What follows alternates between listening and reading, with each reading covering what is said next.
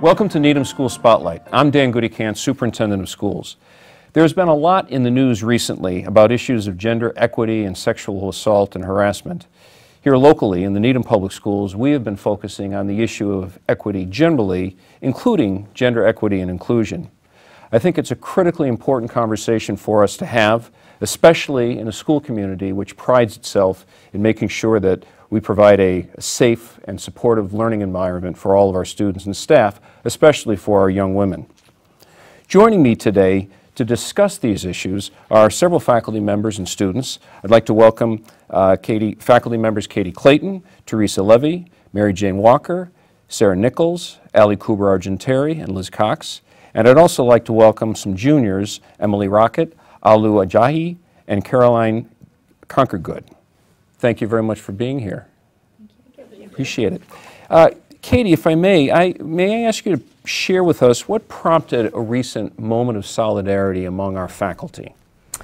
So the weekend prior to Monday, September 24th, I received a email communication from the Time's Up movement, which was formed in the wake of the sexual allegations against Harvey Weinstein, and they had publicized a moment of solidarity, and this was during the Kavanaugh hearings. And I'd been thinking a lot about everything that was going on in the news with those hearings, and I was thinking about myself, and I was also thinking about what my students might be thinking about all of the news that was swirling. And I decided I really wanted to participate in that moment of solidarity somehow. And looking at the logistics of when the moment of solidarity was going to occur, it was supposed to happen at 1 p.m. And realized that that was probably going to be pretty challenging to do given my responsibilities as a teacher. But I reached out to some of my colleagues and my friends, and they were interested in participating in some way. And then that message was shared with more female faculty members and some staff as well. And there was a huge amount of support and enthusiasm about participating in some way, in a way that made sense given our responsibilities during the day to the students. And we all communicated and decided on joining and taking a photo in the spirit of the moment of solidarity before school, and then walking into the school as a unified group. And we talked a lot about what the goal and the purpose of it was, and I think for me and for all of the women who were joined on those stairs on the Monday morning, it felt important to do something because those accusations were about a 15-year-old towards a 17-year-old, and that's who we walk into our classrooms to teach. And it just felt very important to let our students know that we would hear their stories, and that sexual assault is not okay. And so the sentiment behind that moment was to stand together and to stand up for that important movement. And as I understand it, as you're saying, to be a supportive role model and models for the young women and young men of Needham High School. And it became emotional because everyone is impacted by this issue on some level. Yeah. And so there was a lot of personal connection for some people. A lot going on with that. Yeah. So Caroline, Alu, Emily, this was in part meant to show students that the faculty was making a stand in support of you and your peers. Did any of you, were you aware of this moment of solidarity, heard about it? I saw it happening. Like, I was walking into school, and the first person that I saw was actually Ms. Clayton, and someone, I don't remember which teacher, asked me about it during my first period class, and we just kind of talked about it for a little while. I think it was my history teacher, and I just thought it was really cool. Like, a lot of the girls in my class too were like, wow, like I didn't see it, but like now hearing about it, that's like something really interesting. So why is it important to hear something like that at school from your faculty? and I'll open it up to Emily or Caroline, and then we'll have more conversation. But why would that be important? You said that was almost empowering. Why? I thought it was extremely empowering because I have very close friends in which they've been personally affected by these issues, as well as I have also been personally affected by sexual harassment. And I found that it was very empowering that there was such a strong and loud voice behind the teachers and the female teachers that were able to stand up and to participate in this moment of silence because it just gave such a strong hope for women and that we are being heard and that it's that we're not alone in this fight and that the school is going with it and they're trying to do everything that they can so that we stop this and create an awareness of the issue at hand. Caroline, do you echo that? Is there anything that... Yeah, I think it's also important to note that for me personally, a lot of my teachers and a lot of them sitting here are my biggest role models in terms of coming to school, and they would be the people that I would go to in terms of incidents like this. And so going off of what they said, it is really empowering to see these people as human and standing up for what they believe in and not just teachers. You know, as I learned more about the moment of solidarity, and it certainly was prompted in part by this issue of sexual assault and harassment, it also is tied into gender equity and inclusion. And I guess my question following up on that is, and this is really for all of you, is, you know, are there some things that you have seen in this high school or your experience in the Needham Public Schools that, or in the classroom, or on the field, or on the stage, whatever, that might suggest there is an imbalance or an inequity between the young women and young men of Needham High School as students? What does that look like? I mean, there's a definite imbalance in even some of the sports, such as like the rugby teams, for instance. They have been pushing the boys' rugby team for a while to become a full team instead of like a club sport, and they were able to receive their uniforms and to have school funding well before the girls had a team and were able to start practicing and have field time, as well as just different instances throughout like the school day and throughout like different times, like I don't know. There's a lot of different times that I've witnessed it personally. Are there other examples that any of our teachers can think of that, or is it a level playing field? I mean, would you say that? I think it would be hard to say it ever could be a level playing field, especially when there's gender inequity in our society, and we become sort of a microcosm of that here at Needham High School. I mean, I found that many times my female students are much more engaged or interested in talking about issues of gender, and that sometimes my male students kind of groan or don't really seem to be visibly as interested in talking about it. And why is that? What do you think? I think that kind of comes from maybe their own comfort level or a privilege of like, why do we have to talk about that? Like, that's not something that I feel like I have to worry about. Mm-hmm. And that may be true for them. And so I think that it's important for us, as gender dynamics are changing in our society and in our world, that we're having those conversations at the high school level and throughout Needham Public Schools to make sure our students are ready for life outside of the school day, but also outside of Needham High School and beyond.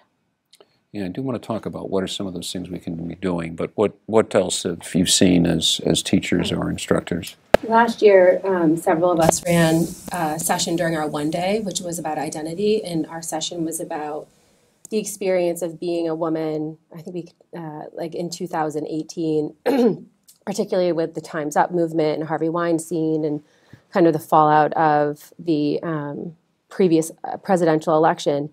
And throughout the course of the session, we asked a lot of survey questions. So we sort of kind of set it up, and then we let the students guide the discussion. And we asked a lot of questions of what pressures do you feel in society, being a woman, And then how do you feel that potentially in Needham High? And it was eye-opening. There were a lot of comments about what would be defined as sexual harassment, comments being made to them here in NHS, feeling uncomfortable in certain teachers' classes, feeling uncomfortable coming and saying that they were feminist or relating to being feminist based on the kind of societal pressures that they're experiencing in the building. And it was a pretty common thread across the, I can't remember how many sessions we ran, 3 or 4 sessions, where independently not seeing the previous answers were giving us consistently the same answers, that they were experiencing societal pressures to conform to a certain, view of what it is to be a woman, not just in, the United States, but here in Needham, and that there were certain things tied to that, and that also that they were experiencing sexual harassment and those types of environments, and that they didn't all feel comfortable here in NHS. That was a pretty consistent theme. And it wasn't something I noticed overtly in my classrooms, but it was pretty eye-opening to hear that from students. And they were mostly anonymous surveys as well. So, right. Yeah. Allie, in your role as an administrator here, and Mary Jane, your role as a guidance counselor, you see, I was happy to hear Caroline say that she sees all of you as role models. I think that's absolutely the case. And yet you have different roles within the school. And so, Mary Jane, I know you hear in your office some different stories and some difficult things. And Allie, I know that that's the case too, especially if you have to sit down with some students and discipline them or work with their families. Is that issue then that is coming up that some students not feeling safe or feeling concerned about how they can, experience high school fully? Is that something that you've heard, Mary Jane, in your office, and what does that look like? It's definitely something that I think I can speak for all the counselors that we hear. I feel like one of the things we come up against on a fairly regular basis is students, especially the girls, saying, well, I don't want to get so-and-so in trouble about this. And they have difficulty. They can identify that they're not comfortable with something that happened, but they have a lot of difficulty with the idea that somebody might actually get in trouble. And so helping them work through that is a challenge, and helping them understand that it's not their responsibility whether or not this person gets into trouble. That's someone else's responsibility to take on, but they don't have to just sit and let this happen idly. And so just helping them really process that through so that they're not victimized a second time. And is in your experience or any of your experiences that perhaps if working with that young woman to explain that she's not the one at fault or the one who's going to get somebody in trouble may help someone else, perhaps a young man, actually address an issue early rather than before it's too late? I mean, is that's something that we're trying to do? I think so, because I also think that we have to define for our students, like, what is harassment? A lot of students think they're just joking, and they're sort of playing off what they see happening in the bigger world, not recognizing that actually this is not something that's okay. And until we address it with students and actually name it for what it is, for both females and for males, then the problem will grow. And there's a lot of risk associated with not addressing it with kids who are the offenders, because then they think it's okay. And then they go out into the world doing something that we haven't taught them is actually not okay. Right. So what do we hear? What do we hear that boys may say at Needham High School that might be offensive or that might be problematic? So in the classroom, I've personally witnessed boys and very occasionally girls, but people talking and making specific comments about someone they're attracted to and their body, and very specific comments about certain elements about their body that wouldn't be considered either PG or safe for work and or school, and things that the person who's talking about it, they'll just joke about it and they'll laugh it off and say that, oh, it's fine and I didn't mean it, or they'll say things such as oh, it's okay, I wasn't actually going to do this, or I didn't actually mean it. And by them just trying to validate their own feelings in their sayings, they're trying to teach themselves that it's totally fine to do whatever they want and say whatever they want, when in reality it can make someone extremely uncomfortable, and it can make them like unwilling to be in class or unwilling to stay and go to school because of some of the things that they've said. Do our teachers and our staff have the skill set, the time, the wherewithal to address that when it comes up in class? I mean, how? So we have been, since the moment of solidarity, and it has sort of unleashed all of this energy and talk about gender in the schools and what it means and what it looks like and what's actually happening. And I think it touched a nerve for a lot of people. And I think the conversations have been interesting. But one thing that came out of, I've actually had several conversations with teachers. We've done a lot of work in this school around becoming more culturally proficient and understanding what that means and what that looks like. And as an English teacher, I'm thinking about language frequently. And we've had conversations about, I feel really well equipped from actually the training I've received through this district to pick up on microaggressions, racial microaggressions. And I'd like to think that through my lived experience as a woman, I can pick up on what those are when they are about gender. But I think it could be helpful just to talk about what are the really subtle ways that this looks like, what are the really subtle ways that this sounds like, because as a woman in her mid-30s, I've almost become used to some of these phrases and conditioned to them. And I'd like to not have that be the case for my students. I'm going to push you for a second, and if it's uncomfortable, then I apologize and you don't have to respond. What's a phrase that is subtle that you hear at Needham High School from students or a colleague? Right? I mean, that could be, that's uncomfortable. I think one really common one that happens more frequently is boys in particular calling their friends, "You're acting like a girl," or "Don't be such a girl," which I think you've heard how many times in your life. And in the last couple of months, I've actually spoken to a couple students about saying that, and they're joking with their friends, and they don't. They are using it to kind of like it does have a meaning, but I don't think that they are thinking of the bigger context. And I've noticed that's something where maybe a few years ago, students would say to each other on the side, and it wouldn't call my attention. But I think that's a really common one. Yeah. I don't think it even has to be like a saying. I think it can literally just be like a look or like an action. Like I've talked to a lot of girls when it starts getting warm and when they start wanting to wear like skirts or like shorts. I know there are people at this school who literally like don't want to like wear those things to school because they're afraid that like boys are going to stare at them or someone's going to make a comment about their body. And like that's just not something someone should be afraid of when they're going into their school. I personally deal with that every time that we have colder weather. I absolutely love wearing dresses and rompers, but due to some of my body features, I feel like I can't do that because of the comments that I've received and because of the way that I'm treated and looked at. Because when I'm trying to have a conversation with someone and if I'm looked up and down, I feel absolutely demeaned and it's disgusting to me.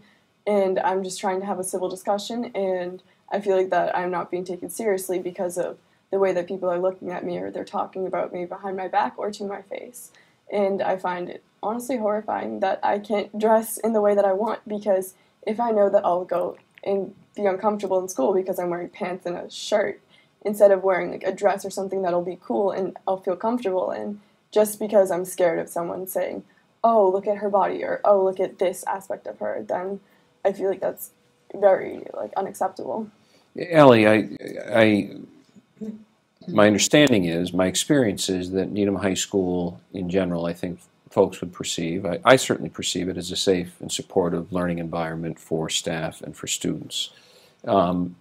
This conversation, makes me think a little bit that at times, for some, and it depends, I suppose, who and when, that folks aren't necessarily feeling that way.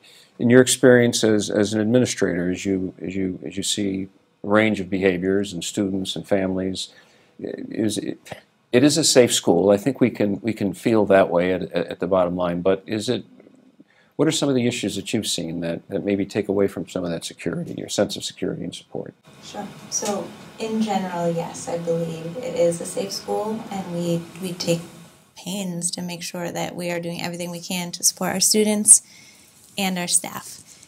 And there are certainly times when students come to us, as Mary Jane said, sometimes confidentially, sometimes just for advice, sometimes with a specific report or complaint. And those come from students, sometimes they come from teachers or staff members, and sometimes they come from parents. Sometimes they come from a friend of a student who is coming to say, here's what's happening, I'm worried about my friend, they're not feeling comfortable coming forward about it, but this is the situation. So it definitely happens, it's happened over the years, and it's certainly happening recently. I think more and more as people are more attuned to what's going on in our society and are more aware of these situations and feeling more empowered to come forward and to talk about it and to get some help with it. We hope that our structures and our policies and all of our processes are in place to support the student and to make it a fair learning experience for everybody. And of course, at times, there are situations that, as a result of an investigation and a determination that do result in disciplinary consequences for students. And they should. If someone is violating a school norm or school rule, as uncomfortable as that may be. Katie uses the term touched a nerve, and perhaps that has prompted some people to say, hey, this isn't right, and I do want to talk about it, as uncomfortable as it may be. So what are some of the things that we can do at Needham High School? We have programs and curriculum wellness classes, particularly in grades 6 through 12, that deal with relationships, for example.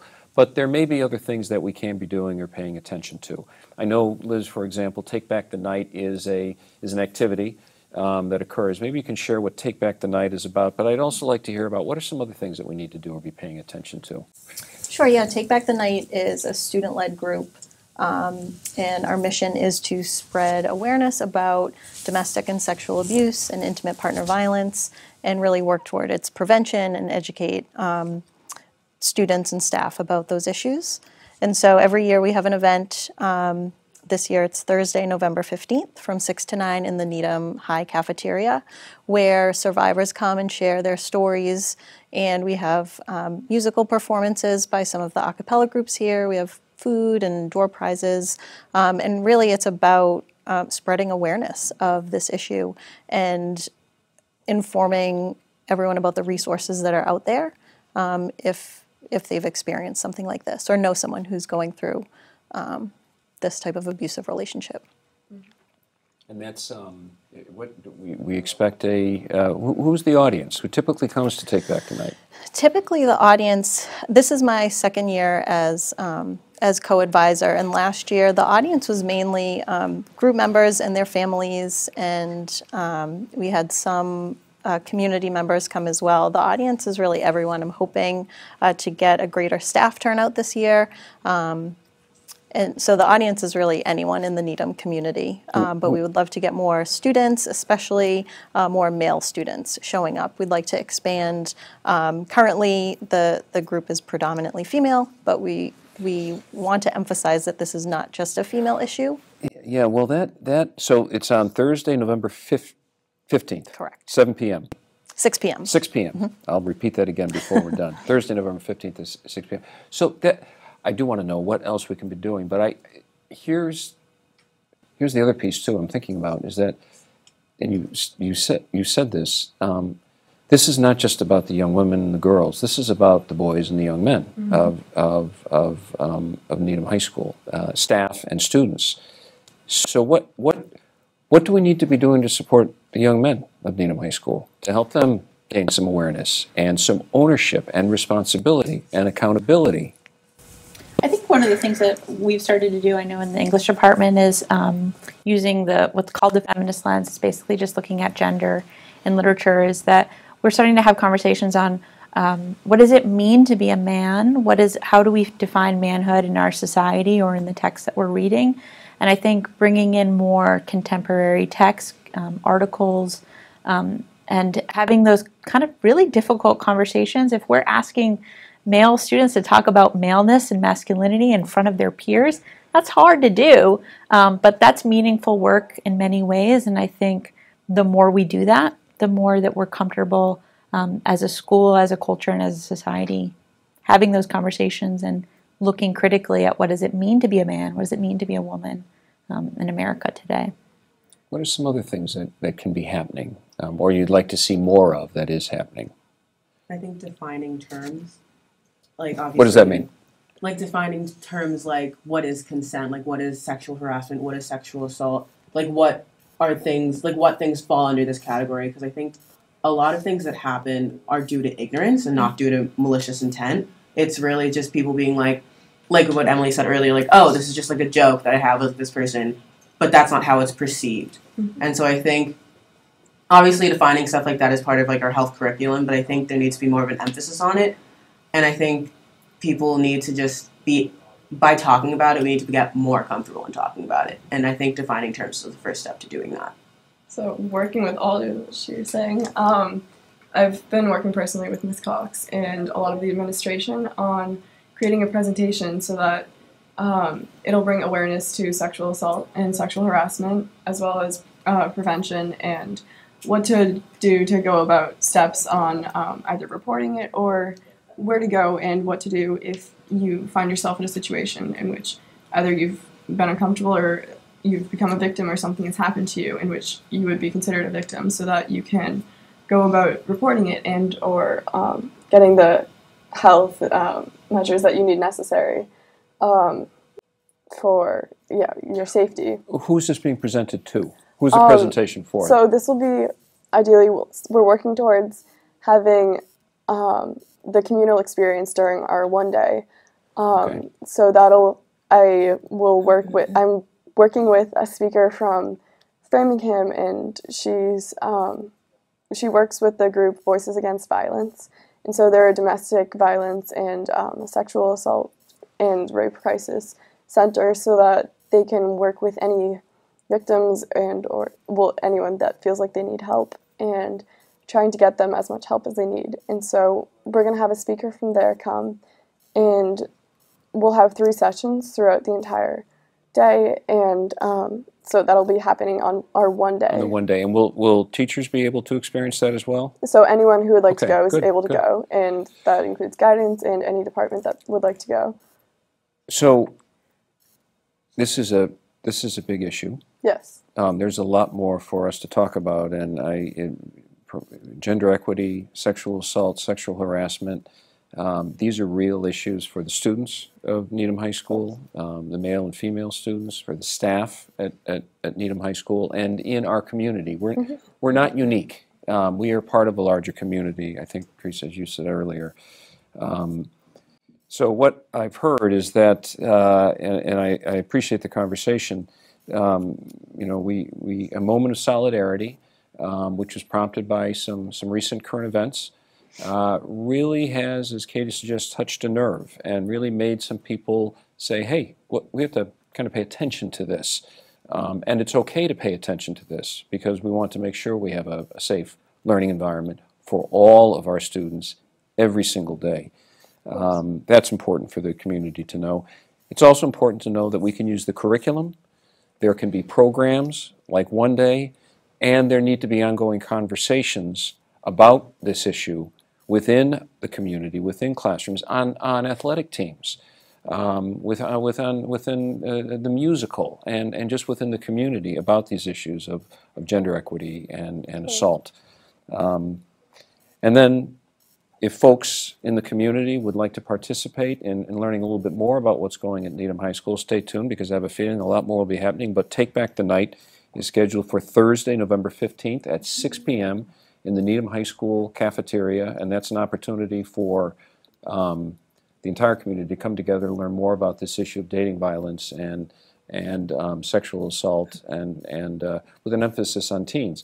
And I will put a challenge into all the young men of Needham High School to make a showing, to participate in and come and learn more about how we can work together with the young women of Needham High School to make this an environment that we're all proud of and that we all feel safe and supported in. Thank you very much for the conversation. Thank you. Thank you. Appreciate it.